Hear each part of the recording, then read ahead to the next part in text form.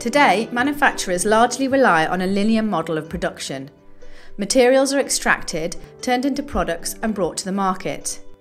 After their use, products are discarded and their value is lost.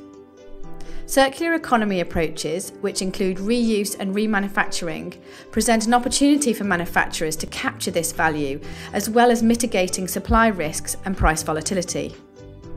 However, implementing those approaches in practice leads to a variety of business challenges for original equipment manufacturers. ResCoM, which stands for Resource Conservative Manufacturing, aims to help manufacturers overcome those challenges in closing the loop.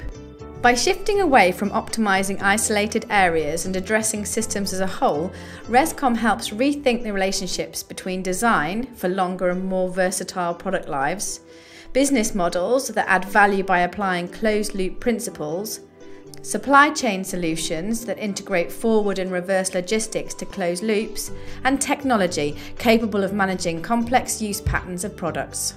The ResCoM platform will be developed taking into account interactions between these four pillars.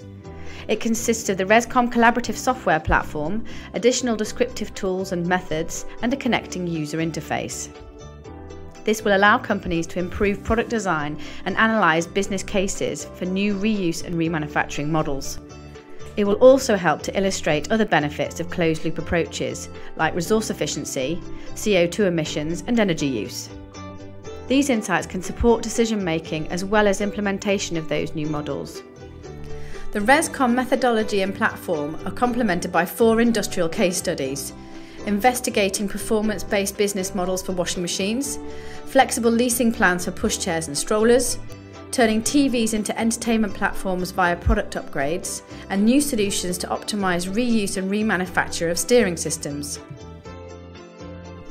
12 organisations from across research, industry and technology are working together in this EU co-funded project and will deliver its final outcomes by 2017. To find out more, visit our website, sign up for our newsletter or join the ResCoM LinkedIn group.